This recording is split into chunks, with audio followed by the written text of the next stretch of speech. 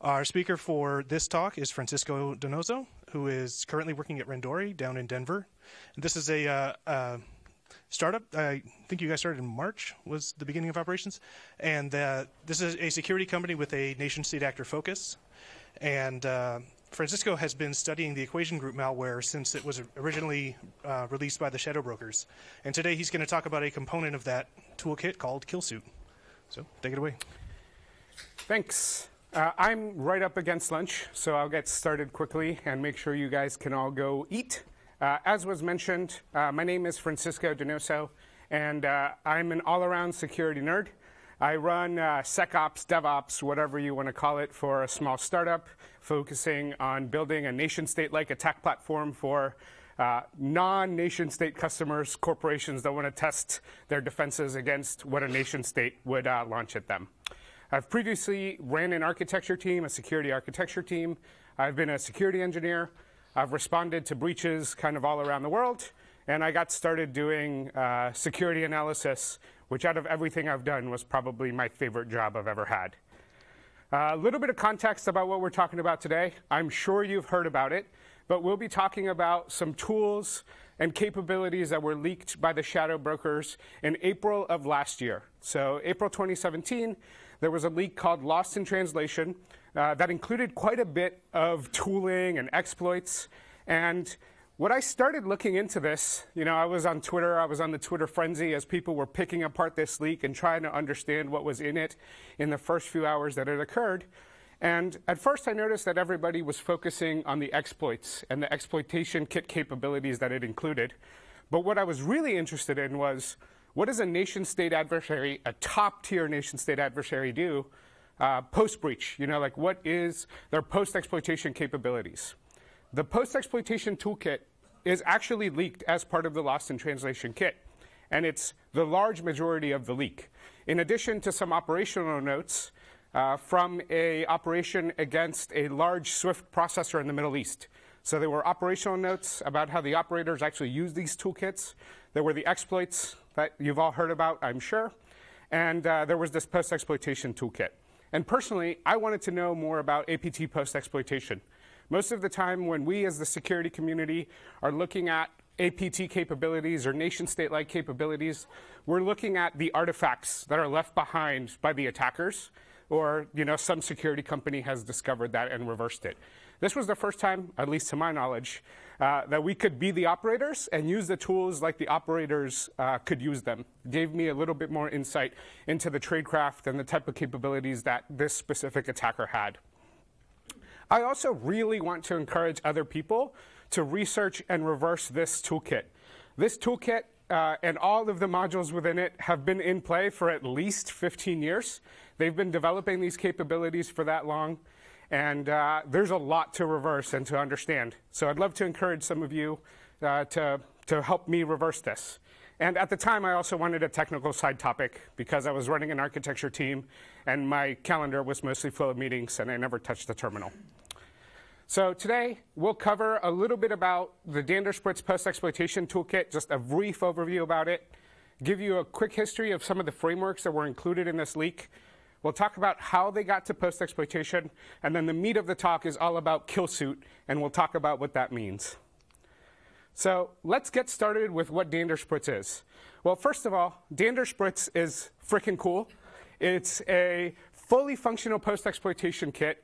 And by fully functional, I mean from the moment you land on the box and you have code, to lateral movement, to data exfil, to covering up your tracks, to whatever you want to do, there are capabilities for that in this toolkit. I actually did a talk about Danderspritz specifically last year at DerbyCon. So if you're interested, take a look at that. And again, help me reverse some more of this stuff. As I mentioned, it's a fully functional post-exploitation framework.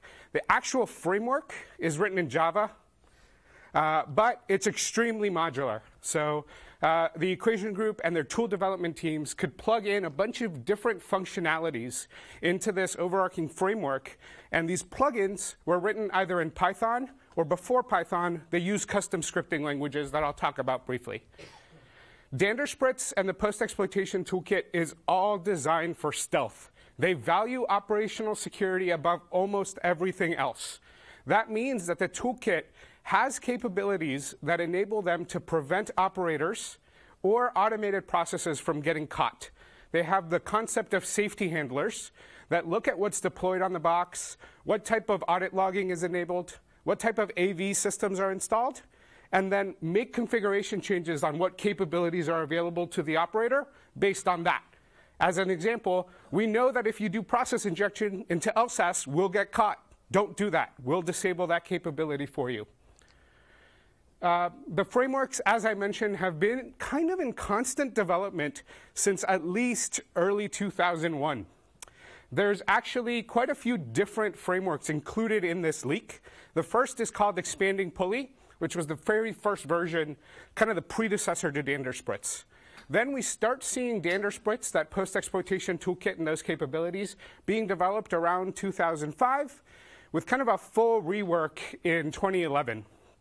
And what we're talking about today, the bulk of the talk is about Killsuit. That started being developed, it seems like, around 2008 and just kind of was in constant development. So quick talk about Expanding Pulley. As I mentioned, just a predecessor to dander spritz, honestly pretty basic as a post-exploitation toolkit kind of CNC server. But what you see here is that the plugin or capability development for Expanding Pulley was written in this custom scripting language. You can see the extension .eps. That stands for Expanding Pulley Script. Sort of like Perl, but not really, just a custom language that they seem to have developed. Expanding Pulley, which is again available, was sort of silly. It just launched kind of a Windows command prompt with a little box on the side that told you what things were running on your target machine, so what you were attacking. Then in 2005, we start seeing them shift to the dander spritz framework and using dander spritz scripts. So they added a few more functionality into the scripting language and called it dander spritz scripts and started porting a lot of their tooling from Expanding Pulley to dander spritz.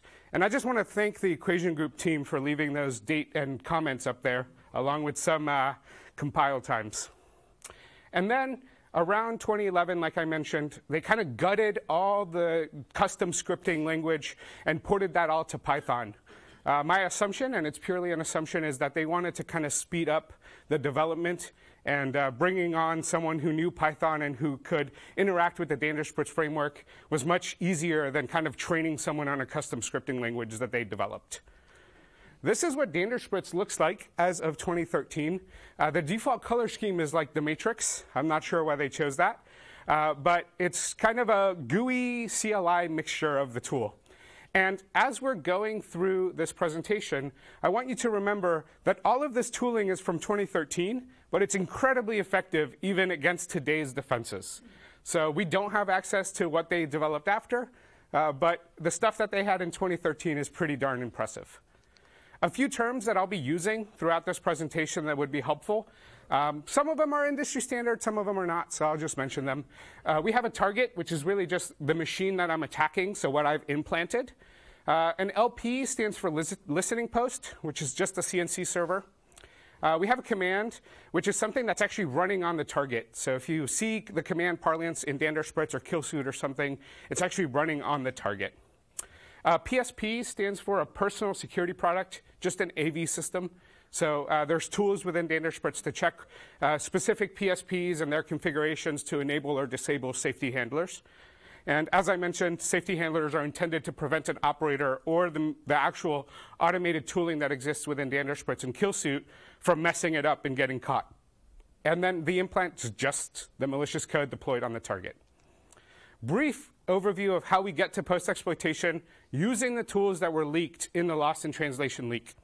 The first part is using Fuzzbunch, which is, I'm sure some of you have seen, a very Metasploit-like exploitation toolkit where you can touch a machine to determine if it's exploitable to a specific exploit in your repertoire.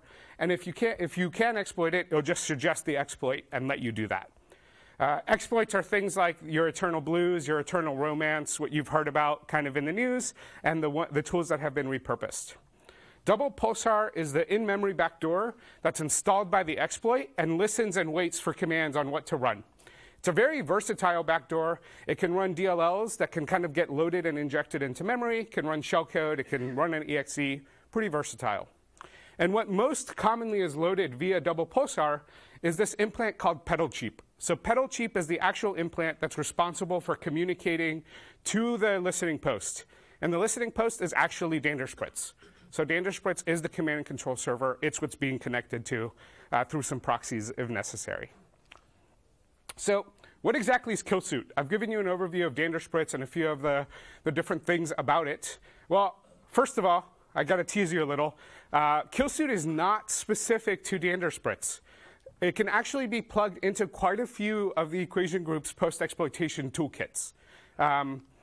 In the month after the Lost in Translation leak, the shadow brokers teased another leak, and they leaked a manual for a toolkit called United Rake.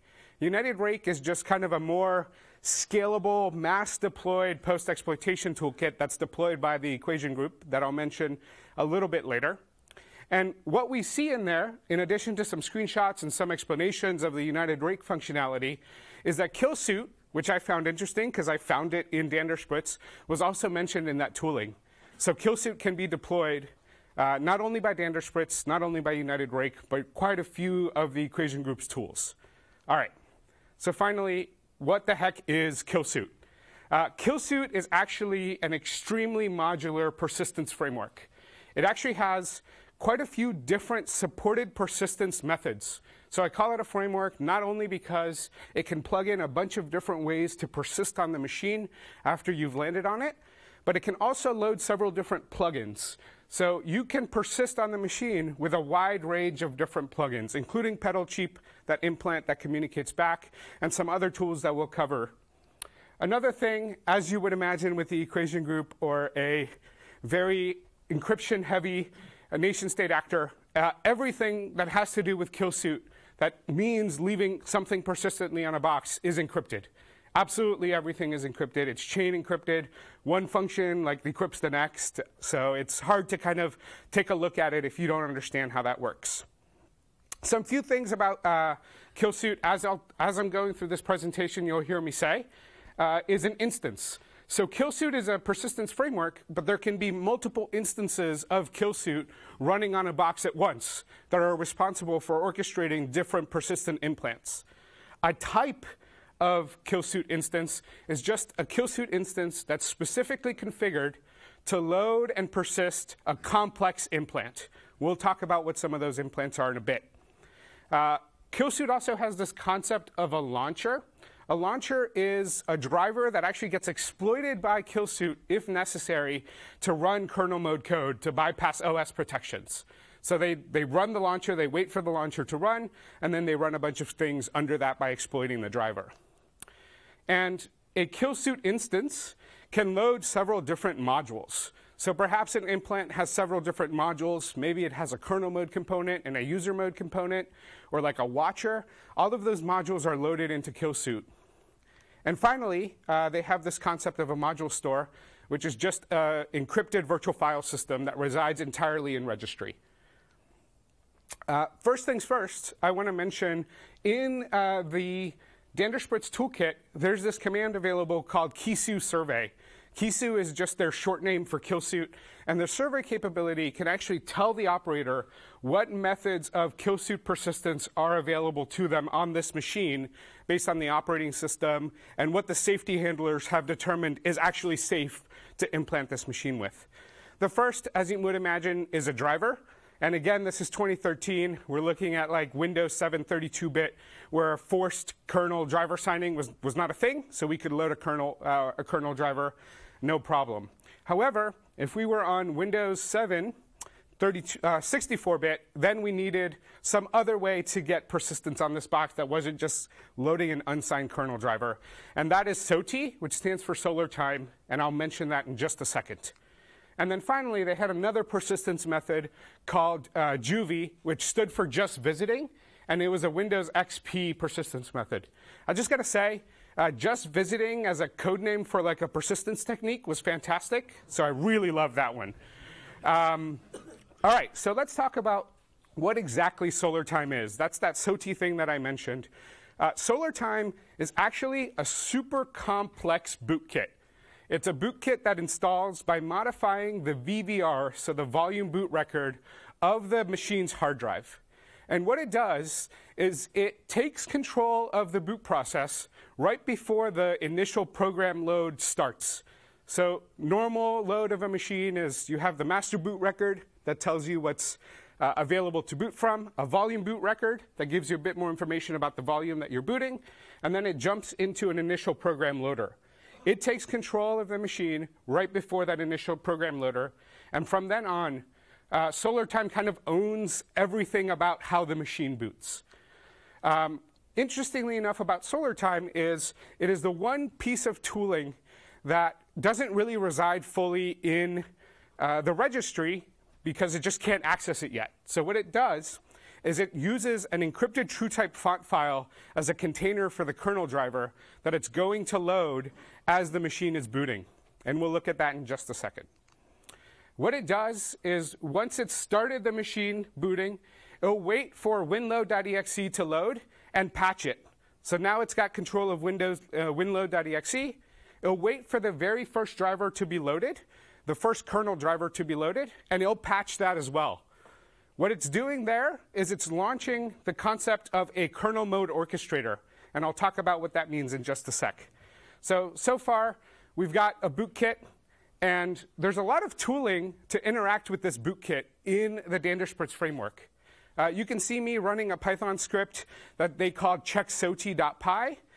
This specific tool actually looks at the first 8K bytes on the disk and determines if the BBR has been modified, and then also finds that encrypted TrueType font file that stores the kernel driver. So here you can see that Danderspritz and Killsuit has determined that I'm not using the legitimate TrueType font file stored here, so it's gone ahead and written another one, and this is the kernel driver. So as I mentioned, we now have control of the boot process, and we've loaded a kernel mode orchestrator. The kernel mode orchestrator is responsible for running kernel mode code for any other modules or implants that need to interact with the kernel or need that capability. And it's doing so by, again, hijacking that kernel mode driver that was loaded first. This gives us the ability to run unsigned kernel mode code and user mode code at once. So we can run either user mode code or kernel mode code, depending on what the implant needs. It then begins launching a bunch of implants and modules that it was configured to launch. And it'll actually inject the malicious implants into user mode code if necessary. So a lot of their tooling actually injects into LSASS or other processes when they only need user mode code execution. Interesting bit about SolarTime and Killsuit. Kaspersky in 2015 released a report about the equation group and some of their tooling. And in this report, they actually called out this tool called Greyfish, which at the time they mentioned was a fully functional post-exploitation toolkit. What we know now is that Greyfish was actually just the SolarTime persistence method that exists within Killsuit. And then everything else above that is completely customizable by the operator and by the Danderspritz tooling that's kind of wrapped around it.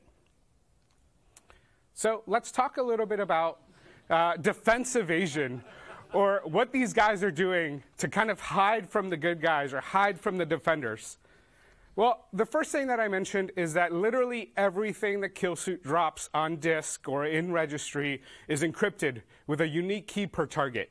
Sometimes it's the unique NTFS ID of like a specific folder on the drive.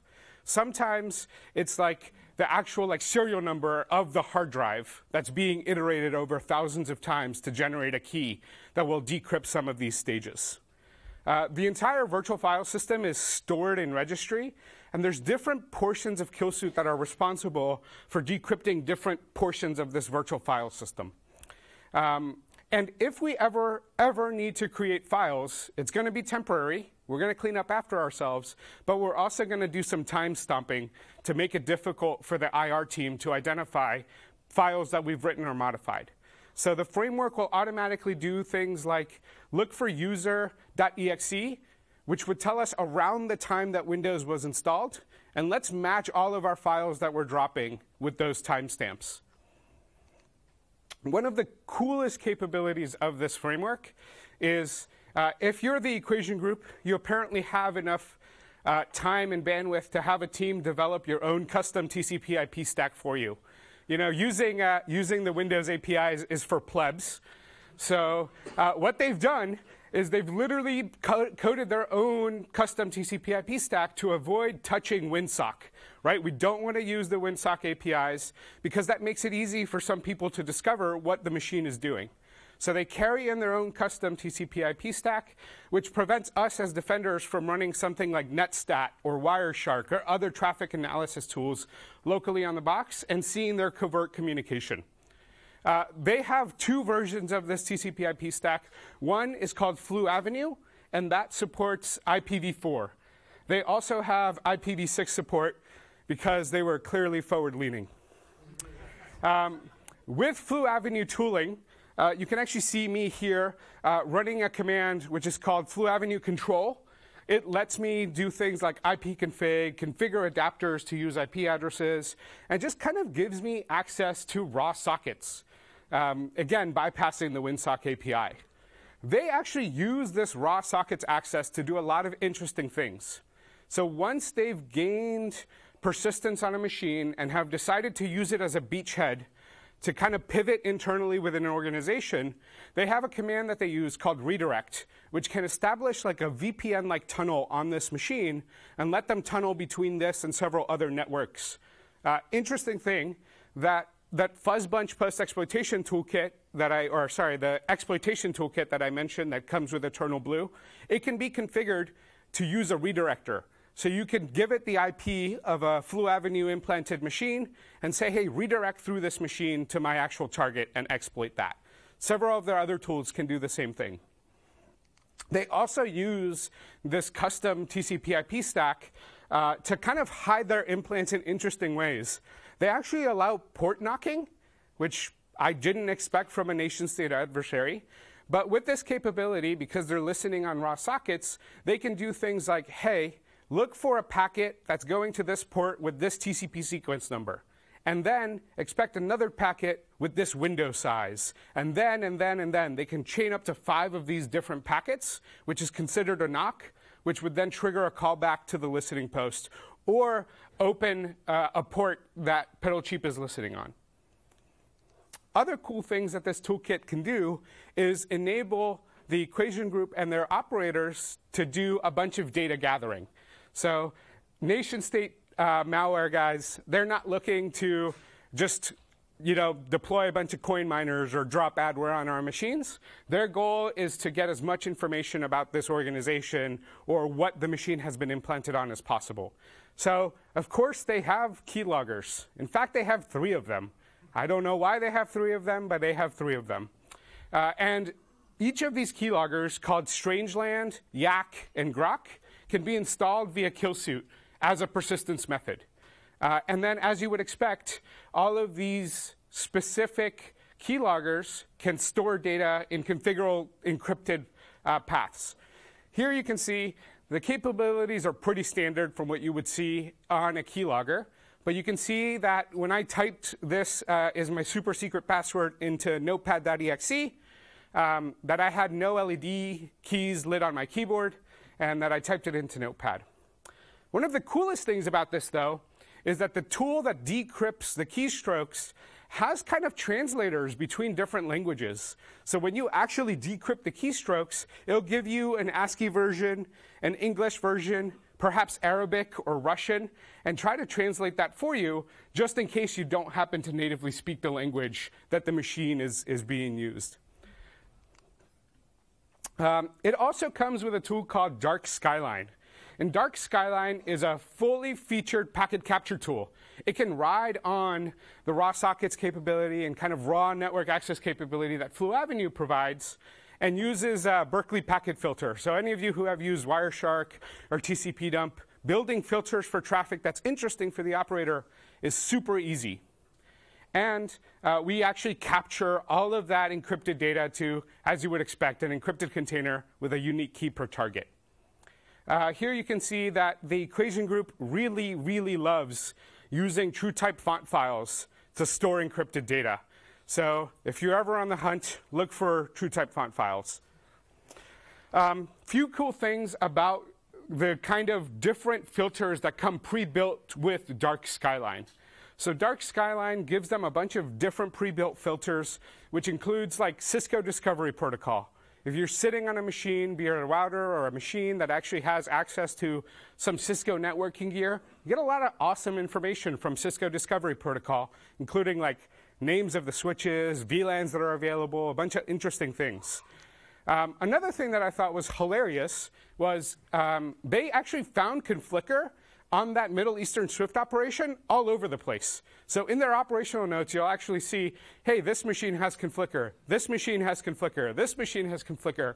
And in certain scenarios, they went and cleaned up Conflicker for the organization because it made their life easier. They also have filters for MS SQL logins and queries, which is super useful, right, to an operational team that's looking for data that's of importance. It may be in a database. So they have a filter that can look for all of that. Speaking of databases and interacting with them, there's actually a bunch of different SQL database reconnaissance tools in Dander Spritz that can be installed persistently using Killsuit. They can actually load drivers kind of in memory temporarily to interact with a bunch of different database platforms, kind of like, ODBC drivers. But they have support for MS SQL, MySQL, SQLite, and Oracle. So if they don't land on a machine that has this support natively, they just kind of bring it in with them. Another cool thing is for Oracle, they have an authentication bypass that they called Pass Freely, where if you ran across an Oracle database, it just prompts you, hey, do you want to pass freely? And you just kind of bypass the authentication for Oracle. They did that for a bunch of different database solutions. You can see that they have query plans that lets them query different types of databases, like those for Kaspersky 6, Kaspersky 8, SolarWinds, and WSUS were interesting, as well as SharePoint. So they had kind of, if they got direct access to the SharePoint servers, they can just do SQL queries to find documents or data of interest to exfiltrate. Also, WSUS was super useful because I, as a previous blue teamer, wanted WSUS talking to all my machines and then patching them. Well, the equation group did too, because you can really map out an entire network using WSUS data. Other cool things that they're carrying in via this persistence method is Wi-Fi man-in-the-middle capabilities. They have a tool called Magic Bean, which is responsible for doing full Wi-Fi man-in-the-middle. So if you look at some of the WPS attacks that were talked about in 2017, some of those capabilities actually exist in these tools from 2013.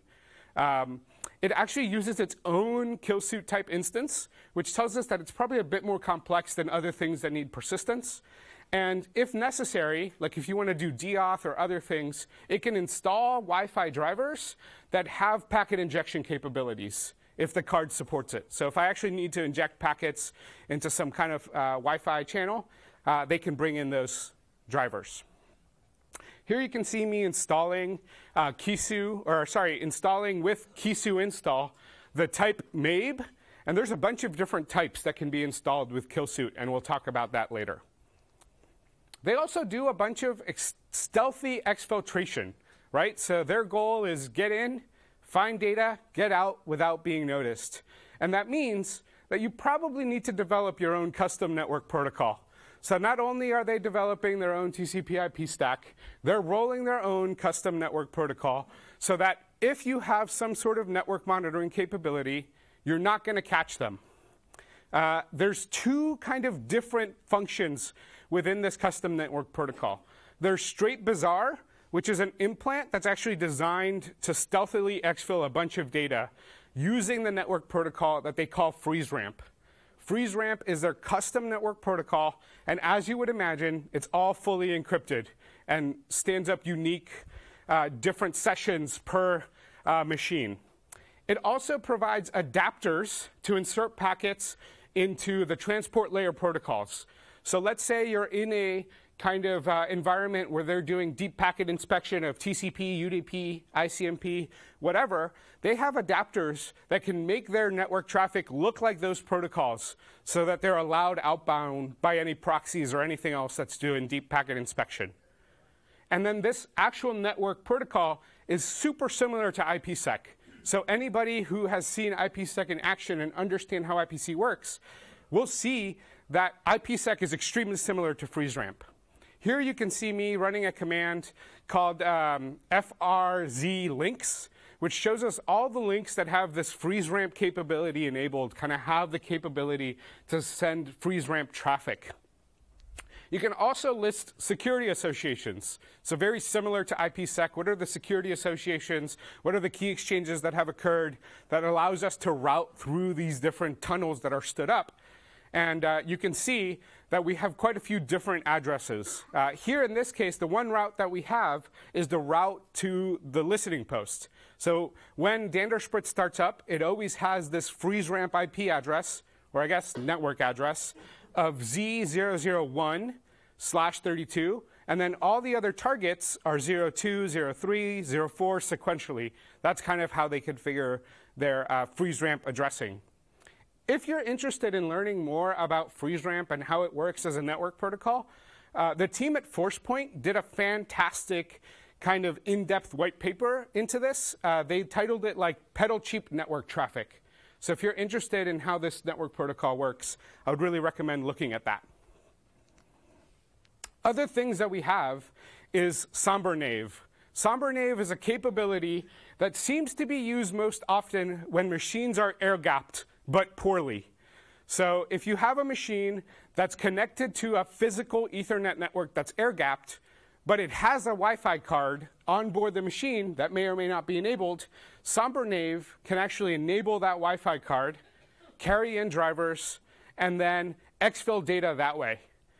You can actually use the credentials or other data that you've gathered using that magic bean Wi-Fi man in the middle tool to authenticate to a Wi-Fi network that may be accessible, or if there's an open Wi-Fi network nearby, it can piggyback on the open Wi-Fi network and exfil data that way.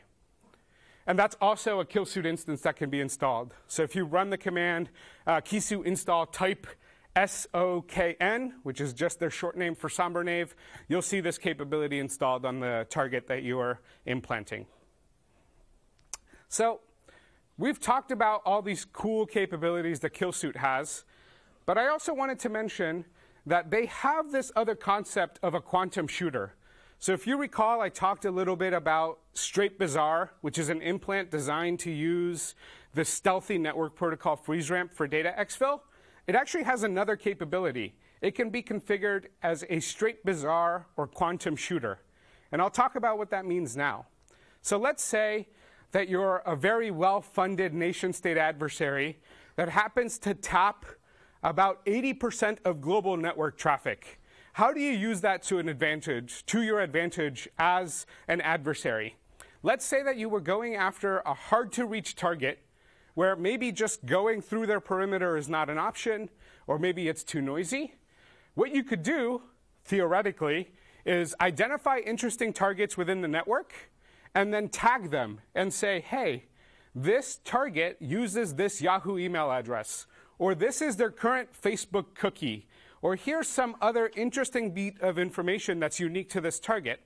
And if you have this global surveillance network that's monitoring a ton of internet traffic, you can actually send your team a tip-off to say, hey, that dude you asked me to watch for, that Francisco guy, I just saw him connect to some server. What do you want me to do about it? Maybe your infrastructure then gets this tip-off and configures a task to communicate to a quantum shooter, that Straight Bazaar implant, that's geographically close to your target, and say, hey, here's some TCP information. Calculate the TCP sequence number that would be in this TCP sequence thus far, and actually inject a man-on-the-side packet. So beat the response from the actual server back to the target and redirect the target to an exploit kit server. They redirect targets to an exploit kit server. This exploit kit server is called Fox Acid. So if you've seen an exploit kit like Black Hole or other exploit kits, very similar, except this is full of ODay.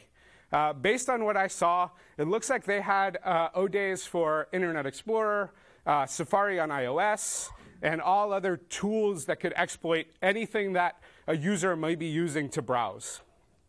So now we have kind of targeted exploitation at scale. How do they make sure that Joe over there doesn't get implanted with nation-state malware accidentally? So they have this straight bizarre shooter that I mentioned earlier, but they also have a piece of code that they call a validator. The straight bizarre shooter has injected some network traffic that's redirected us to a malicious server. That malicious server is delivering an exploit which implants us with this validator. The validator is responsible for validating that the target is of interest. So this is actually this network admin at the company you're trying to compromise. Here's the financial guy, whoever it may be. The validator does that confirmation with a config file that's passed by the server, and then you get upgraded to United Rake. So if you remember that United Rake framework and that manual that was leaked, it's kind of their mass CNC system that just calls back to United Rake as a server any time of implant or a target of interest has been implanted. These specific United Rake systems can then be upgraded to Dander Spritz and implanted with Killsuit if they need to do more complex things. So let me tell you a quick story about how I ended up looking at Killsuit specifically. So Casey Smith on Twitter, his handle is subT, and I happen to live close to each other, and he's a good buddy.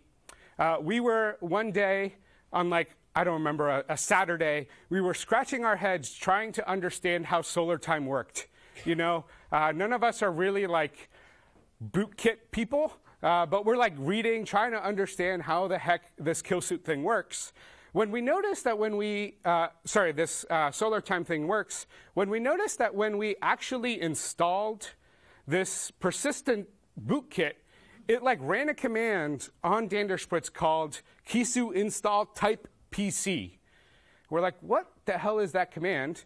So, you know, we feel kind of dumb, haven't figured out how this bootkit works, so we start digging into how this works. And what we can see that when we run a command that tells us, hey, give me all the list of Killsuit instances on this box, it listed this Killsuit ID, like some hex thing with PC next to it. We end up talking for a while, and I remember that in some of the decompiled bytecode that was in the leak, because all the Python was bytecode compiled, there was no source code, but getting bytecode Python to Python is fairly easy, so I did that. And I saw this list, this random list that they called IDs in one of the Killsuit folders. And I realized, hey, that PC thing that I saw, there's an ID next to it. And we did a conversion where like, hey, holy heck, that hex ID was this integer that existed in this file. So we saw all these other types, so we just sort of went crazy. We're like, hey, Killsuit install moan. No idea what the hell moan is, but I'm going to install it. And we like installed every single one of these types and just started like, okay, what does this do? I have no idea. So, all right, so we're caffeinated. We're still like digging around. And I'm reading through that check SOTI script, which checks what version of Solar Time is installed on the machine and which TrueType font file has been used as the container. And as I'm reading through this Python, the code's super helpful, and it says, hey, if you don't know what version of Solar Time is installed, double feature will confirm. So we're like, all right, the heck is double feature? It's going to confirm, so it's got to be interesting. So we run this double feature command, and lo and behold, super helpfully for us, it starts dumping a bunch of information about how Killsuit and this instance is configured. So it gives us the instance ID. It's like, hey, this is the location in registry where the kernel mode orchestrator is installed. Here's the location where the userland thing is installed. And this is where it's encrypted. Here's the encryption key. Double feature, super helpful. So what do we start doing, right? We're like, hell yeah, we're going to install every type and use the hell out of double feature. We're going to use double feature to figure out how this stuff works. So we launched double feature, as I mentioned. And you can just literally click a button. It's like run a standard double feature query. It'll load some code, a DLL into memory, collect a bunch of information, send it encrypted back to the LP, and that listening post will decrypt it. So there's a decryption utility and kind of a report parser that exists within the double feature folder in the Danderspritz leak. And we saw, hey, we can actually run double feature and figure out how all these tools work. Interesting thing about double feature, it also seems to have capabilities to actually debug that United Rake framework that I mentioned. So you can use double feature to put United Rake into debug mode. Super useful for an operator, even more useful for us as we're looking at what the heck this thing does. All right, so I talked about that IDs file having a ton of different IDs that were listed on it, and we're like just installing all of these to try and figure out how they work. So as I click through this, you'll see that the ones that I've underlined are the ones that we've understood and kind of have taken apart to see what they do. There's a bunch of them. Personally, Wraithwatch is super interesting. If you're bored one night, start using LinkedIn and search for Wraithwatch, and you'll see a bunch of people who have completed Wraithwatch training. Those people have awful OffSec. Like, that is terrible. But we have a ton of different things. Double Dare, Magic Grain, Magic Monkey, Sleepy Sheriff, Snuffle Unicorn. Who the heck is coming up with these names? Woozy Ramble, Somber Knave, and Strangeland. OK, so we have all of these. Everything in this slide is stuff that exists as implants that can be installed by Killsuit. Everything underlined is what we've researched and what I've researched so far. So my call and my ask of you guys is, those of you who are interested, please help us figure out what Wraithwatch is or Snuffle Unicorn. I'd love to read about it. And in order to enable you to do research, I actually put together a Danderspritz lab. My Danderspritz lab project will fully configure a fully functional Danderspritz tool in 2 commands. You use Packer to build it and Vagrant up to run it. So in those 2 commands, you'll have a fully functional Danderspritz lab, which includes the Danderspritz listening post, which is a pain in the ass to configure. It needs like an old version of Python and like WinPy32 from years ago, but you have it there. It also includes a target, so the machine, it's a 32-bit Windows machine, and a domain controller. On that domain controller, I've installed a bunch of policies that push down like Windows event forwarding capabilities, WMI, listeners, and like all sorts of different things that as a blue teamer, I use to detect bad stuff. But when I was doing this research, I used to figure out how it worked. So please look at Danderspritz Lab, look at Danderspritz. There's a ton of research to do. It took them 15 years to build these capabilities, and we've only had it for 2. And nobody's really looking into it. So would love to have you guys help me with this research. And that's what I got. Oh, yeah, I also own Danderspritz.com. So if you want to go to that website, I've documented a lot of this. Cool. Guess it's time for questions.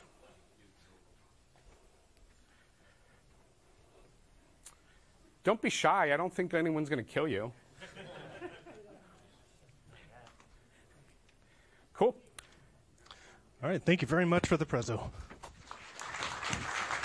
Thank you.